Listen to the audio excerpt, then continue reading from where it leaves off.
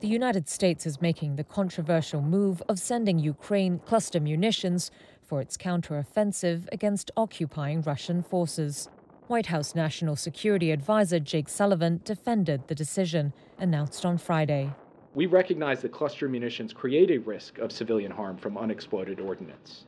This is why we've deferred the decision for as long as we could.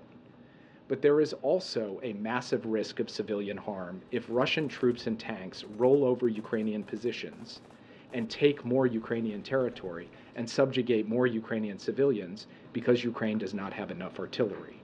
Cluster munitions are widely banned around the world.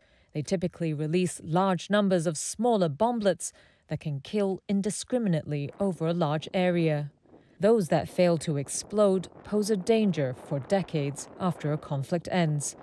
Rights groups and the United Nations Secretary General questioned Washington's decision on the munitions. Ukraine has asked for the weapon and said the move would have, quote, an extraordinary psycho-emotional impact on Russian forces. According to the White House, the country has provided written assurances for the careful use of the weapon to minimize risk to civilians.